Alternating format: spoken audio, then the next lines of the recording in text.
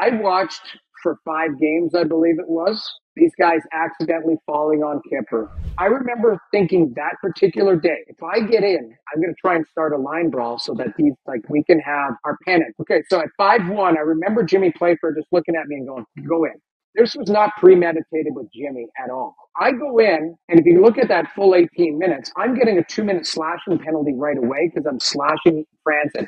What I'm trying to do is get a reaction out of him. So I'm getting a penalty. The puck goes around, and Franzen starts skating towards me. And I'm thinking, okay, this is going to be the line break. I chop him. Plan like went haywire because I'm thinking I'm going to chop him. He's going to punch me. All hell's going to break loose. I chop him. He drops, and it's just like it's almost like a music at a party. Just the music stops, and he was like, "Oh no, this didn't go the way I planned this at all."